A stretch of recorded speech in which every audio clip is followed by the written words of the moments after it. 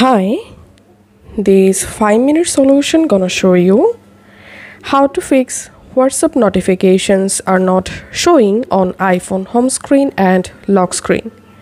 So if you're not receiving any notifications for calls, message from WhatsApp, don't worry, I will show you how you can easily fix this error.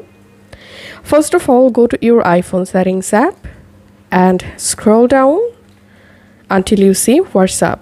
Then just tap on WhatsApp and tap on notifications. Make sure to enable allow notifications for WhatsApp. And under alerts, make sure to enable lock screen notification, then notification center, also banners. And also enable sounds and badges from here.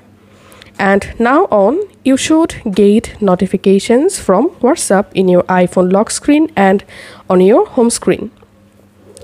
And if you're still not getting notifications, then tap on banner style and here select temporary and tap on show previews and here select always and then check the issue. And the next solution is you have to uninstall the WhatsApp app and reinstall it. So all you have to need, hard press on WhatsApp and just tap on remove app, tap on delete app. Once it's deleted, go to your app store and reinstall WhatsApp. And now on, you should get notifications on your iPhone from WhatsApp. If this video helped you out, please leave a like and leave a comment down below. Thank you for watching.